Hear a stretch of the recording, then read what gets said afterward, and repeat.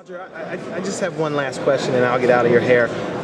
You know, a lot of times, obviously your quote, you don't know shit about boxing. If there was one thing you can kind of explain to fans that have never been in the ring, have never laced them up, what would you want to let them know about this sport that you love? I would tell people it ain't as easy as you think it is. Because people think boxing is easy.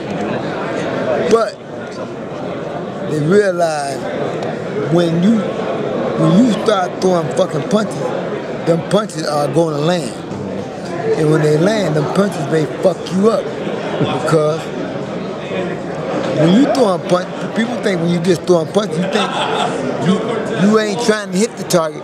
You're not trying to hit the target that you're throwing at. But when them punches, when a person who ain't never been hit, when them punches hit you, and hit you correctly, the motherfucker be knocked out, and they don't realize, how in the fuck did I get down here?